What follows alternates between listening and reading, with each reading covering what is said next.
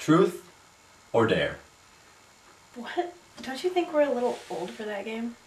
Come on, just play along. Truth or dare? Truth. Alright. When you were little, who was your favorite cartoon character? I don't know. SpongeBob, I guess. Really? Yeah? Why? Because everybody says SpongeBob. Well, it was my first thing that popped into my head.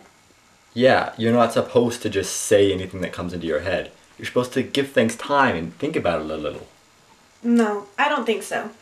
The first thing that pops into your head is your instincts. I always follow my instincts. Well, what if your instincts told you to jump off a cliff? Well, then I'd jump. There'd probably be like a mattress or something at the bottom. And if there wasn't? Well, then I'd be dead. Isn't that a bad thing? Well, I think that depends on how you look at it. How could death be good? I'd find out what death was like before you. Why would you want to do that? Aren't you curious? Not really. I mean, what if after death there's nothing? Well, then I just wouldn't be anymore. Yeah, that's the point. Isn't that terrifying? Of course it is, but there's just as good a chance that there's something after death. But what if there isn't? But what if there is? Alright, let's say there is something after death. What if it's hell? What if it isn't hell? Oh, so now you're saying you're gonna get into heaven. No.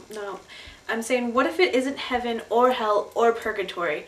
What if it's something more? What do you mean, more? I have no clue. Isn't that exciting? Not really.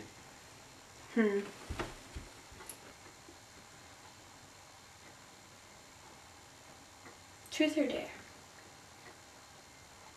Dare. I dare you to throw yourself out that window and find out.